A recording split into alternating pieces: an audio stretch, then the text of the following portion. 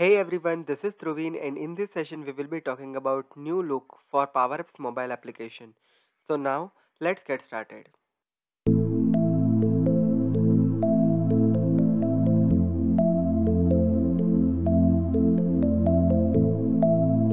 Here I have opened my mobile screen. Now I am opening the PowerApp's mobile application.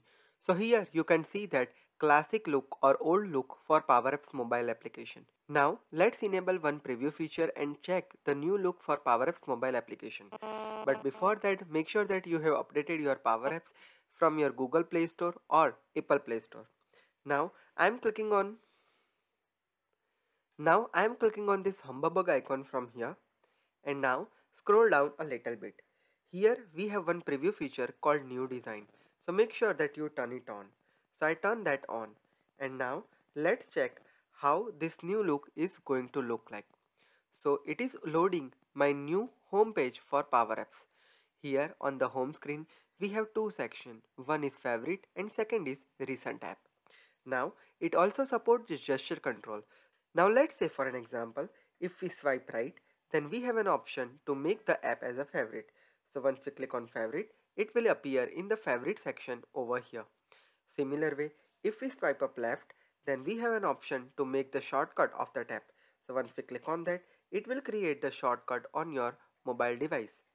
Now one more thing, here we do have a search option as well. So let's say here we are able to see all the recent app. Now let's see, if I want to search for any app, we can simply search here from here,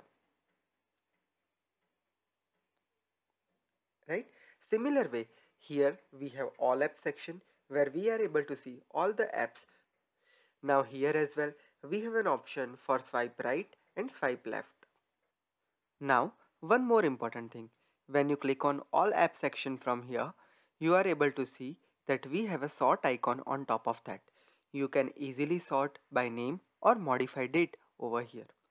Also, let's say for an example, just click on your profile icon from here and now just scroll down a little bit, and here we have an option to show non-production app as well.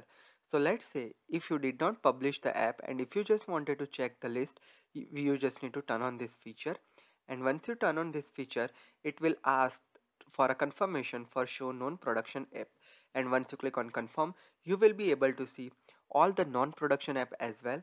You can search across and make them as a favorite. So this is the overall idea about the new home screen for PowerApp's mobile application. Hope you enjoyed this feature. If you have any question related to this topic, you can add your question in the comment section. If you are for the first time to my channel, make sure you hit subscribe and press the bell notification to never miss any updates from my channel. Stay connected with me on Facebook, LinkedIn, Twitter, and WhatsApp. Also, if you are looking for any consultancy, you simply need to visit my website from here. If you are looking for Instagram update related Power Platform, click on this link. It will redirecting you to my Instagram homepage. Follow me on Instagram and never miss any updates related Power Platform. Also, if you are interested to learn more podcast related thing, you just need to click on this podcast icon and that will redirect you to my podcast homepage. From there, you can listen your favorite Power Platform podcast on different podcast platform like Google Podcast, Apple Podcast, Spotify, and much more. Also, if you are interested for different short video related Power Platform, here is a separate channel called Digital Dhruvin. Just click on that and subscribe that channel and show your love over for this channel as well. This is Dhruvin signing off. See you in the next session. Have a great day. Goodbye.